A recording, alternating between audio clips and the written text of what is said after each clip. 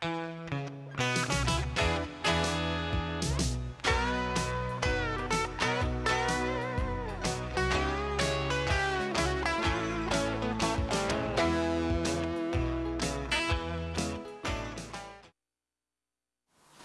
my name is Bill Cordua, and I'm a geology professor associated with the University of Wisconsin River Falls.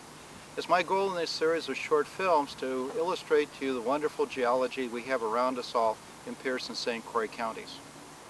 I'm standing on top of Mounds Park in River Falls, Wisconsin, and even though I'm over 1,000 feet above sea level and more than 1,000 miles away from the nearest ocean, if I was standing here 454 million years ago, I'd be covered by a shallow sea. The evidence for this startling fact is contained within a formation we call the Platteville Formation, which is extensively exposed around River Falls. The Platteville is a resistant rock that holds up the flat-top hills all around town, including the mound. We're in the remains of an old limestone quarry that was cut into the side of the mound, and behind me we see a good exposure of the Platteville Formation. The Platteville Formation is largely made out of a rock called dolostone. Dolostone is a lot like limestone, except it contains significantly more magnesium. You notice how the Platteville breaks in nice slabs along its bedding plane, and these slabby rock masses like this make for excellent building stone. And that's basically why these little quarries were made, to provide building stone for the growing town of River Falls. The Platteville Formation was named for outcrops in Platteville, Wisconsin, where it was an important host rock for the lead-zinc mines that brought in a lot of settlers to the state in the 1880s.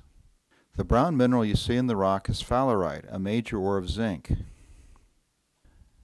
The gray mineral you see here is galena, an ore of lead, and it's also a Wisconsin state mineral. The brassy mineral you see around it is an iron sulfide that is related to pyrite. These mineralizing fluids did not come this far north, but the Platteville Formation does have its uses locally as crushed in building stone. We're in Veterans Park in downtown River Falls. As you can see behind me, the foundation of a lot of the older buildings in town are made out of the slabby Platteville Formation. We're down on the UW River Falls campus by the library, where you can see even today the slabby Platteville comes in very handy for making retaining walls. Some Platteville layers don't make very good decorative stone, as seen here. No, these rocks were not hit by a bomb or even a rock hammer.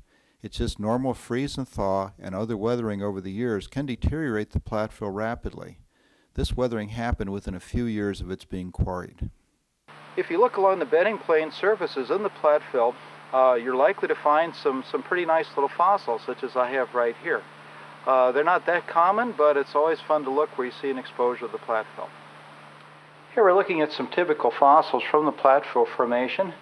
These are the most common kinds. They're called brachiopods. They're a type of shellfish, and we can find their imprints scattered rather thickly on this bedding plane surface.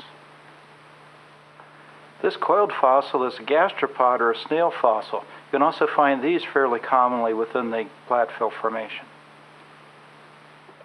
These are some of the largest fossils from the Platteville. These cylinder-shaped fossils are part of nautiloid cephalopods, which is a long way of saying that this was a squid-like organism, and it had long shells that were partitioned or filled with gas, and the squid-like organism could propel itself across the seafloor by expelling the gas.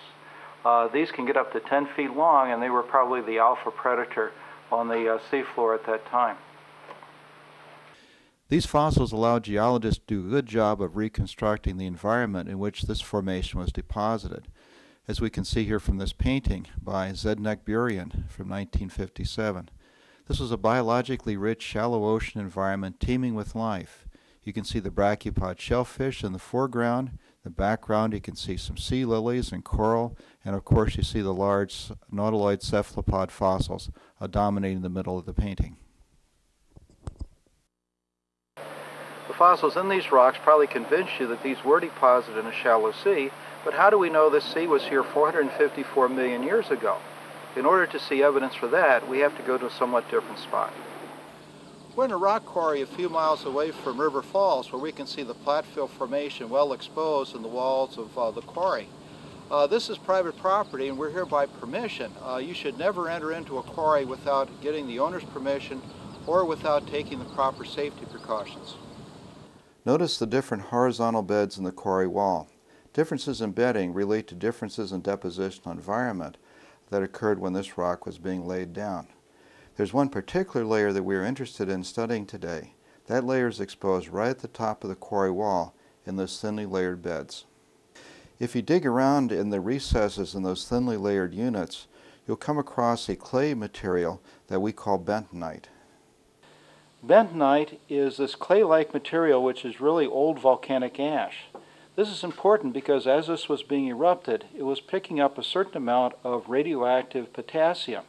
And that potassium was trapped within this rock, and over time it's decayed at a known rate to daughter materials which are also trapped within this rock. This ash was erupted from volcanoes far to the east that were active as the Appalachian Mountains rose. This ash is found in rocks all over the eastern half of the U.S., suggesting a very large eruption. This ash layer will be our timekeeper.